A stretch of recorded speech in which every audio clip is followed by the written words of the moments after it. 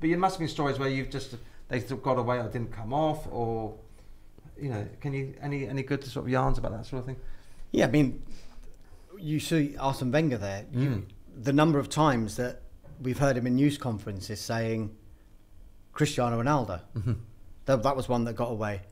Zlatan Ibrahimovic was another, but Messi, one of the biggest ones was the Yaya Toure one, when he had a trial in the game against Barnet, and if you look at the footage, he didn't play that well in the trial, and they ended up not going for him, and then look what happened. That was a mistake. Yeah. Well, apparently he didn't pull his weight in the training, and he sort of said, "Well, look, take me or leave me. I'm Yaya Toure," even though he wasn't a sort of fully formed world-class player at the time. I mean, you talk about when you're keeping contact, information you haven't used it, and then it's happened. This is when you've got to be careful as well, though, because you get to that point where, like I said before, which people and contacts you can trust.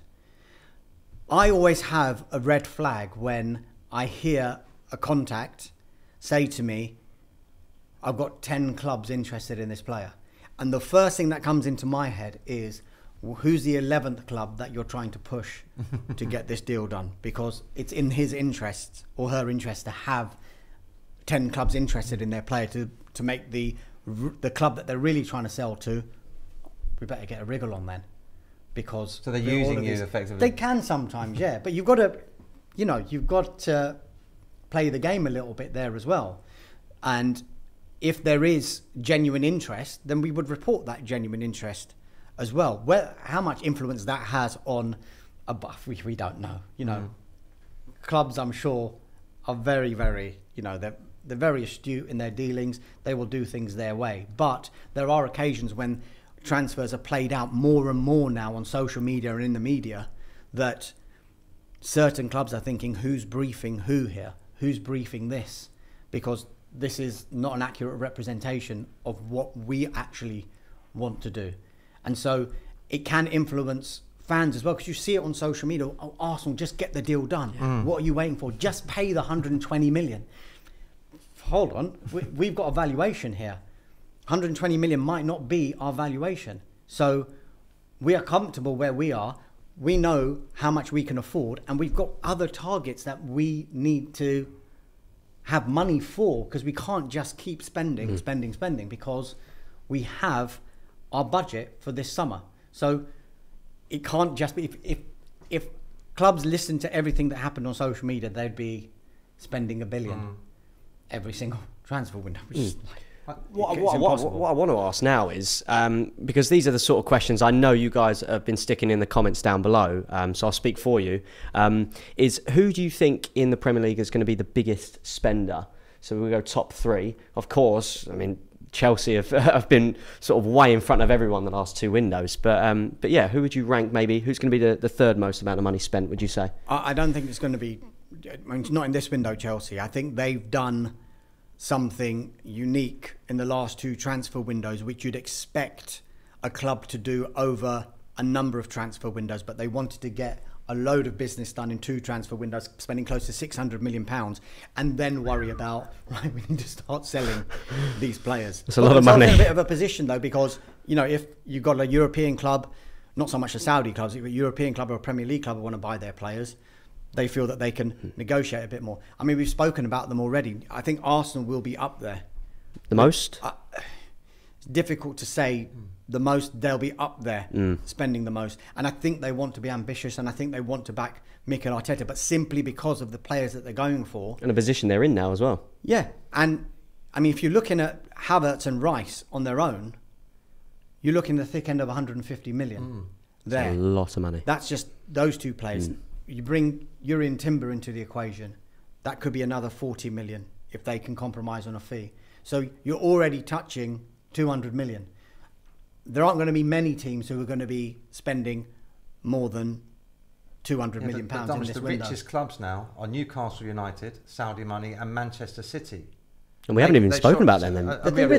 Surely they can blow everyone out of the water, can't they? They could, but the thing with City is what they do kind of reminds me a little bit of what Manchester United did at their pomp under Sir Alex Ferguson. It was never really a revolution every summer. It was more an evolution, like maybe 1 or 2 or 3 players leave, 1 or 2 or 3 players come in. It's never like 6 have gone and 8 come in. They've got to that stage where they're just tinkering with that squad. One position here, one position there. Newcastle United is the interesting one because they're the ones who've got the new money now, but they seem to be doing it in an organic way, particularly under the stewardship of Eddie Howe. They haven't really gone out and said, we're going to be spending £100 million on a player. They have their valuations of players. They have the personal terms and the wages that they'd want to pay a player. And at the moment, they're not really moving outside of that. You know, they seem to be negotiating even now on James Maddison. They don't want to overpay, whereas Leicester City will be thinking, even though they're in the Championship, and that might bring the valuation down, when they feel they're dealing with like a Newcastle United, they will feel that they can go higher with their transfer fee, whereas Newcastle United do not want to be used in that way. They've got their valuation. They don't want to be used in a way just because all of this money is there. It doesn't necessarily mean we're going to be spending it. Do you think they'll get Maddison? Manner. It appears it's going to be between Newcastle and Tottenham, and I think a big factor will be where Maddison wants to go, as well as a transfer fee, of course. 2 ends of the country as well. Again, that's a factor. It is, but you've got a situation where Newcastle United can offer Champions League football, or you can be part of a new project under Ange Postecoglou, and we don't know those kind of talks that go on behind the scenes, how convincing these talks are for a player. We just look at it from the outside. Of course he's got to go to Newcastle because they've got Champions League football, but there's other factors they need to think about. But these are the differences between the factors being the club being the pull and the manager being the pull, and I think we've seen that over the years with massive clubs. For example, Manchester United. You've got the club as a stature as Manchester United, one of the biggest clubs or the biggest clubs in the world in terms of fan base, and necessarily their position in the league and in Europe hasn't been ideal really in the last few years. But now you've got a manager like Erik ten Hag who's set a project, just like Mikel Arteta at Arsenal, who will speak to the player and address what their project is, what their situation is, and where they fit into their project. Yeah. That's a huge factor as well. 100%. I mean, Sir Alex Ferguson was the master of that, wasn't he, back in the day? Absolutely. He'd find out all he could about the player. He'd know his parents' names and all that kind of thing. I've read about that, yeah. All of this kind personal of touches, yeah. Exactly.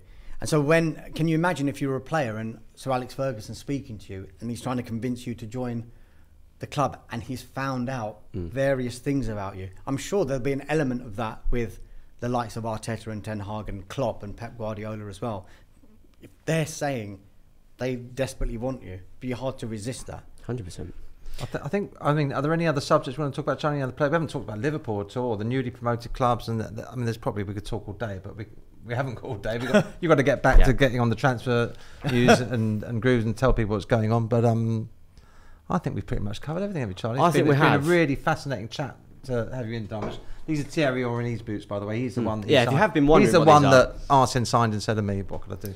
I think to wrap up as well, though, if this is okay with you, I want to do a real quick fire. I'm gonna say a name and a team, and in your personal opinion, just need if you think they're going to happen, so maybe a yes, no, or a maybe. Okay. Try not to say maybe. Try not to say maybe for every single one, but from what you've heard of already. So we'll start listing a few names. Let's start with the big one, being Declan Rice. Is this a deal that yes, no, or a maybe in your opinion? Arsenal. Yes. Yes.